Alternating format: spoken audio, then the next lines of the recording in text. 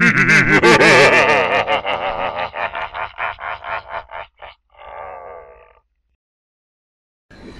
now that we're finally in place, hello everyone, and welcome to another vlog.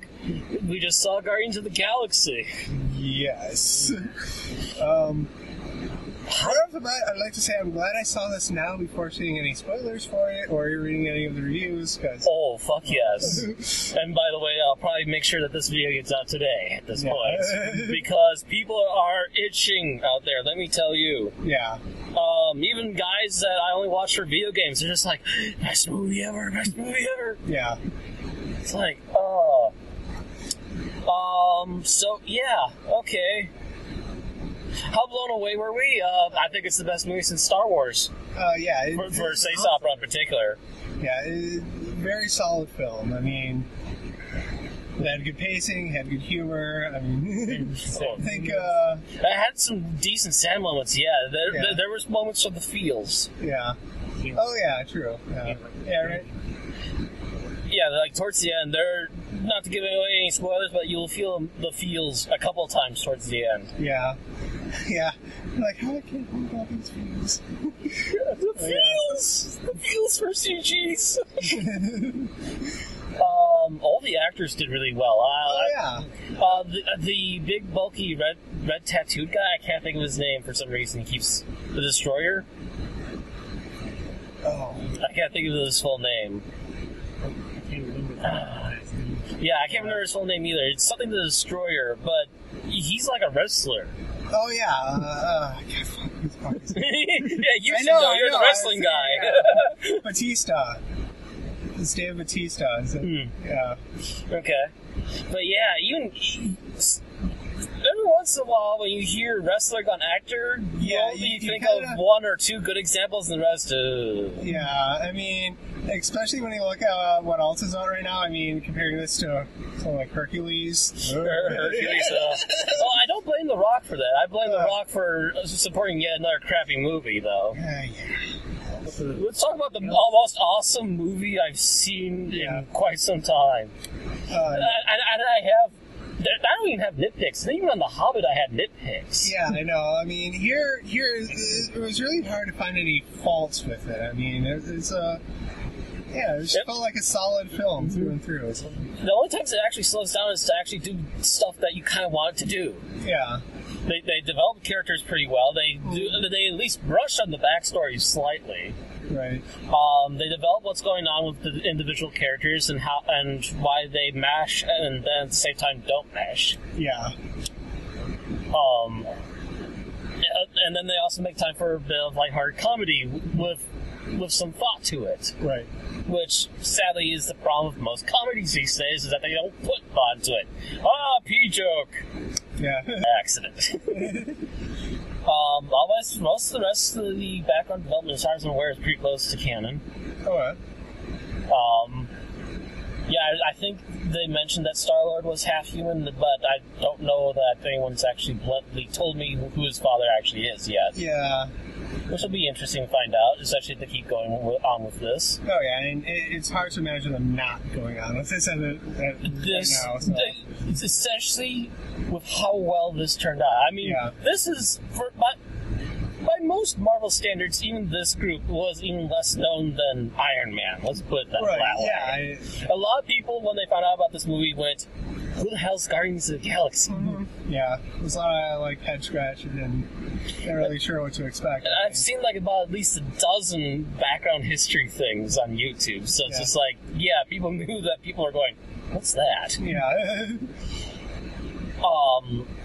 For a group of people that most people don't really know about because they don't follow that particular comic, oh my god, this blew it out of the water.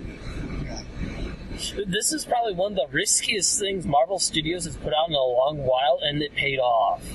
Yeah, I mean, I gotta give Marvel credit. I mean, they did go out on a limb a little bit, but man, they decided to do something. I mean, they committed 100% to doing it well. So. Mm-hmm. Usually they do, yes, which is the one reason we really love their particular part of the franchise right now. Right. Other than the fact that Phauxe keeps fumbling the ball with Spider-Man, but is now picking up the ball again properly with X-Men at the moment, at least. It's nice that they're doing the X-Men right, at least, but seriously, a Sinister Six movie? Who's going to be the big bad for that? So, shall we do Spoiler Finger? Yeah, we can. Spoiler Finger. Yeah. You have now about 5 seconds to please turn away, mute, or whatever, and try to fast forward to the end when we stop with the Spoiler Finger. You have been warned. Good day. Right. So, spoilers. Oh my god, this is the greatest movie I've ever seen in my life! Oh my god. Oh, and I love the fact that they tossed in Thanos to be a big overarching villain for this, as well as everything else. They're so clearly trying to make this the Avengers of space. Right. And planning to combine everyone for a big Thanos bashdown. Yeah. That's going to be another awesome movie. Yeah, I mean, you could tell, like, leading up to the Avengers that they're building, and it was obviously they're building to it, and yeah, I think that's... It feels like this is building to something even bigger, even more spectacular. So, yes, I cannot wait because this is also their big tentative step into doing big Universal shit, which means that not only are these guys here, but since we have Spoiler Finger, we can say it. Yeah. We saw Howard the Duck at the end of this movie. Oh yes, I know. I did not see that coming at all. I'm sitting here going, I've heard rumors that maybe Howard, come on. Yeah. I want a good Howard the Duck movie. I would love to do a Howard the Duck then and now kind of video where I review the crappy 80s one and then come back to this and go, oh. Yeah. Yeah, try to redeem the franchise. And I'm trying to think of his name. Nathan Fillion, maybe? Yeah, Nathan Fillion. Yeah, I believe it's Nathan Fillion that actually does the voice of Howard the Duck. And he comments on one of the characters that got beat up getting licked by a dog. Speaking of which, Star-Lord. Yes. Wow, does he bet everything? Is he the new Kirk? Oh. He's chasing after the green women right now. Yeah, I know. But yeah, even women with tentacles. Yeah. Try to take out a jugular right there. You see that? Hey, all I did it once. As Captain Jack would say. Yeah. It's anything with a hole that fits. Yeah, I was going to say, what else do you expect humans to do, really? Get into space and try to fuck everything. Why not? Let's see if it works. Let's see if anything happens. Most likely not, but we'll see. We'll try it. Also, I'm kind of wondering how the blue guy knows Star-Lord's father, because apparently he knows. Oh, there was that very quick throwaway line towards the end there. Oh, yeah, right. He was hired to pick the twins. Oh, yeah, right. Yeah, because he said something. Yeah, he said something along the lines like he was hired to bring him back, and then he just never made the delivery, which I thought was a kind of nice tie-in as to why he got abducted in the first place at the beginning of the movie. So yeah. Yeah. So, since he's a guy that's out there for money, maybe it's just something that he's been thinking about, but since he needed an extra hand, he decided to keep the kid around because the kid became useful. Yeah.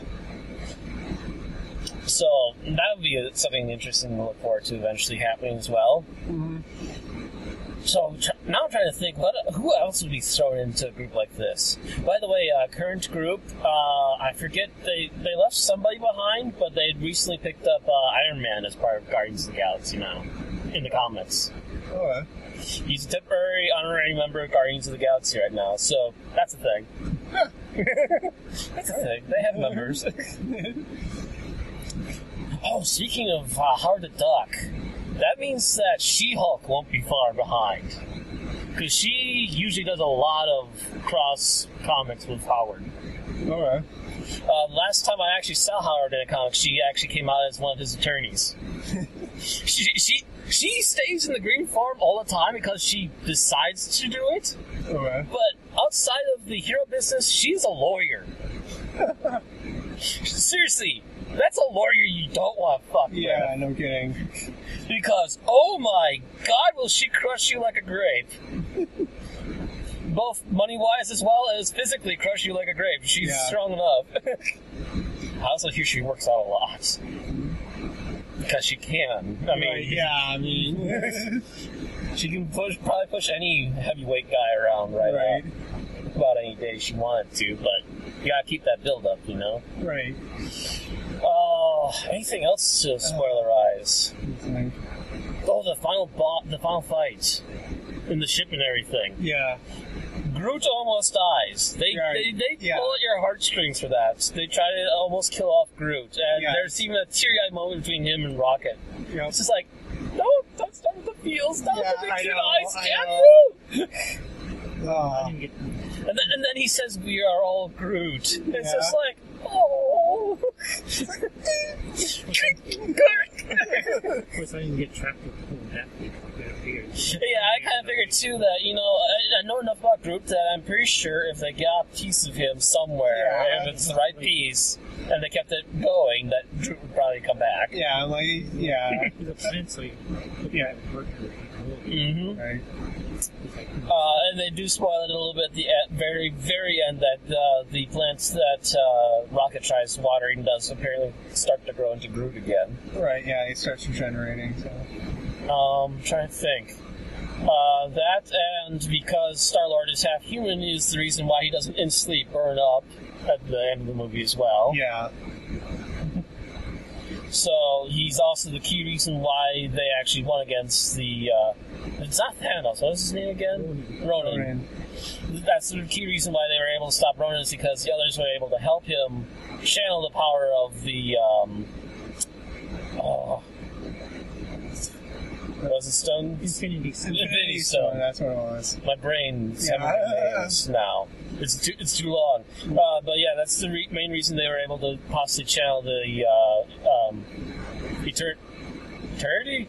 No, it's Infinity. Yeah. God, my brain will not retain a name today. The Eternity Stones. That's the reason why they were able to channel the Infinity Stone to kill Ronan, so that they could off him at the end of the movie. It also helped that he got really distracted by the dancing. Oh, yeah. It's like, okay, what are you doing? Like, how's the big bad going to be stupid this time? Yeah. Because someone in front of him is doing something that no one expects them to do. He just starts dancing to the music because I believe his radio set was playing in the background.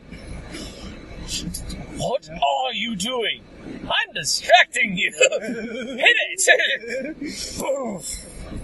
Well, yeah. I guess hardened villains would probably fall for that one. Well, the hardened space villains, because they have no idea what Earth is on about. I've probably never seen any dancing before at all. And the way he sounded it, the first part, like,